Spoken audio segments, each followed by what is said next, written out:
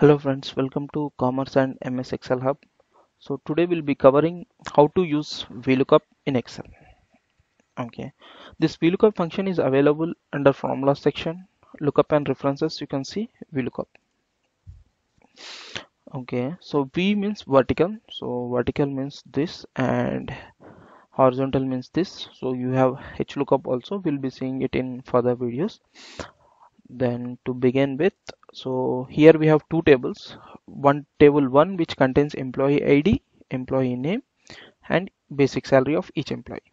Okay, and table 2 is our task table where we are going to apply our VLookup. So in this table 2 you have employee ID and you should get the basic salary and the donation of 5% of their basic salary. So these are the employees who decided to give 5% of their basic salary as donation, and the net salary. So after deducting from the basic salary the donation amount, we'll be getting the net salary. So here already the formulas are already applied.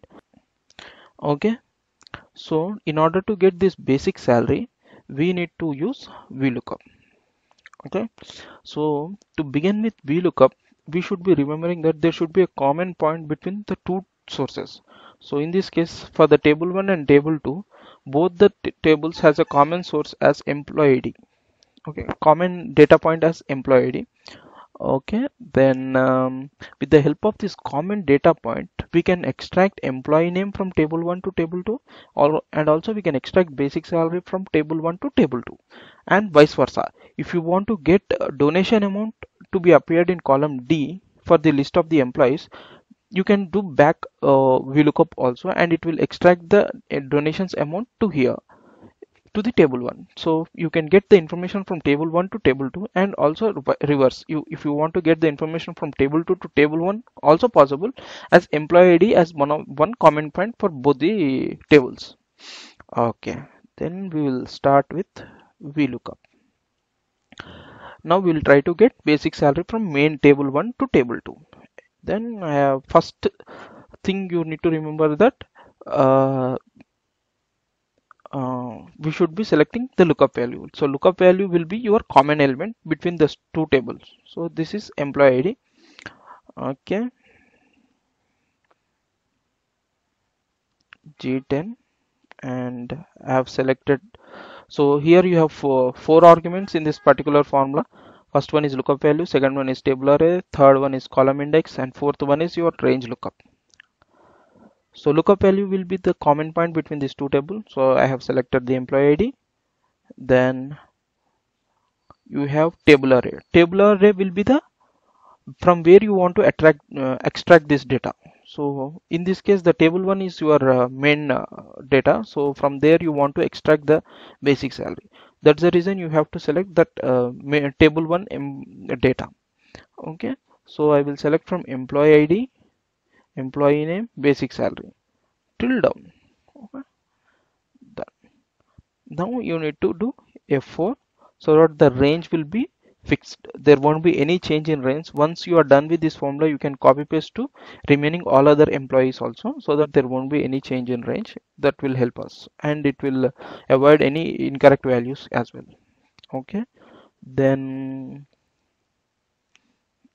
yeah, one more thing, while selecting table array you should ensure that the first column always should be your table lookup value column, and the required basic salary column can be anything. There won't be any condition for required columns, but the first column should be your lookup value column. Suppose you have some other column before to employees, you say there is a list of company's name, and you have selected from the company name, employee ID, employee name, and basic salary, entire range you have selected. In those cases you will be getting a value error again, in n by a error in VLookup formula. So to avoid it, what is your lookup value, in the for that column only you have to select. So in this case the employee ID is a lookup value, so we should be ensuring that we have selected the employee ID as a first column. So I have started my table array selection from A2 to C40 C42. Like this, you have to ensure that first column which you have selected in table should match with your lookup value.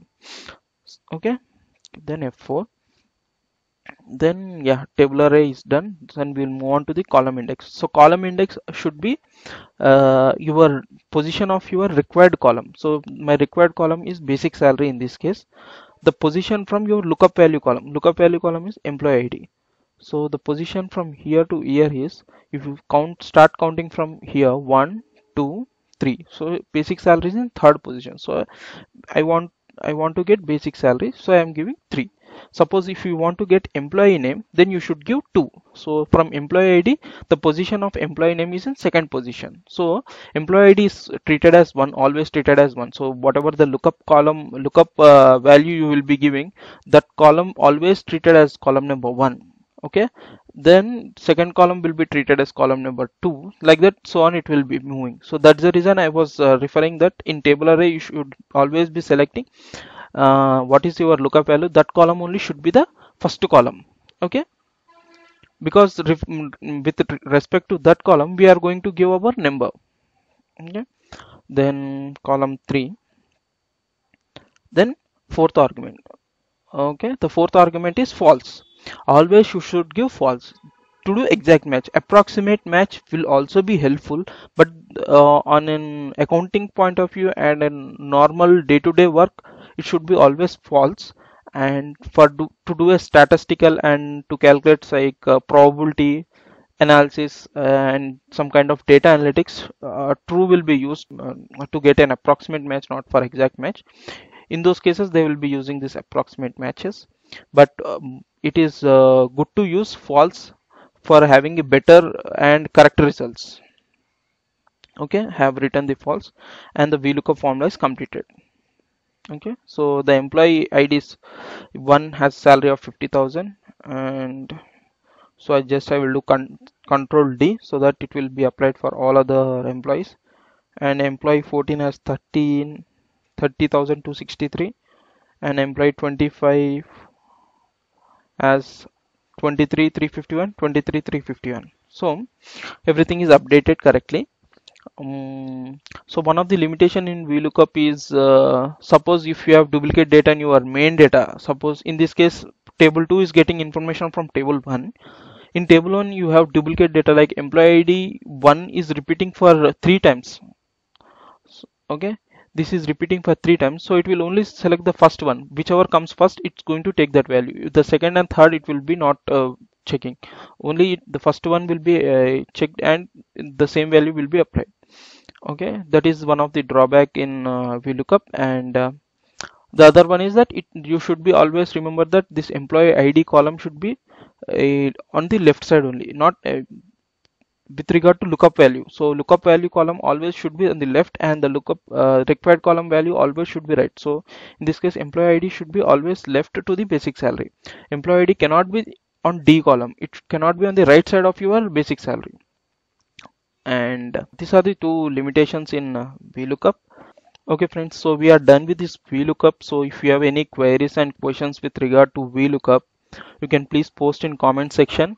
And also we have another thing, from this video onwards I will be sharing you the practice sheet as well. So I will be adding another sheet which contains a practice exercise so that you can practice.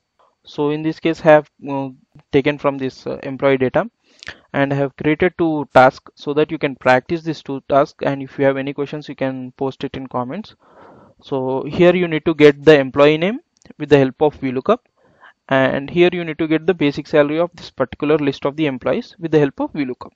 Okay, and also for the verification purpose I have given the answers as well. So I have removed the formula and I have only given the values.